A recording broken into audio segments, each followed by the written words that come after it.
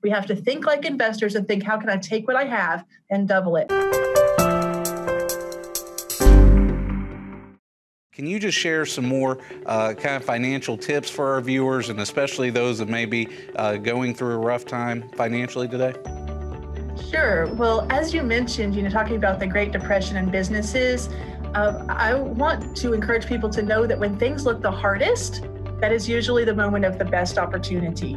And so right now in your finances, we have a stock market worldwide that's going up and down and things like that. Think like an investor, okay?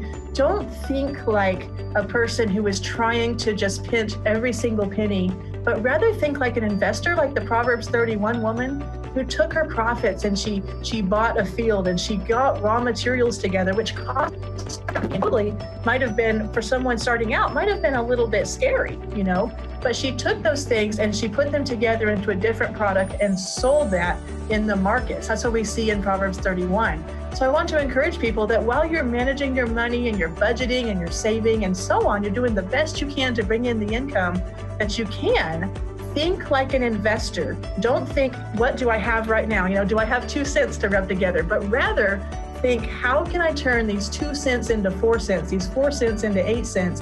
Because that's what Jesus expected his servants to do.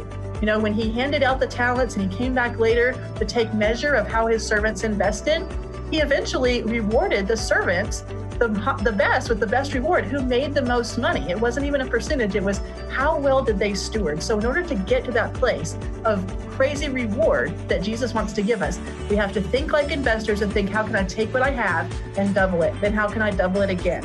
And if you'll think that way, you can prosper even in a down economy. Hi everyone, I hope you enjoyed this video. To see more videos like this, be sure to hit our subscribe button below and get all the latest content from TCT Ministries. We would love to pray alongside you for God's blessing in your life.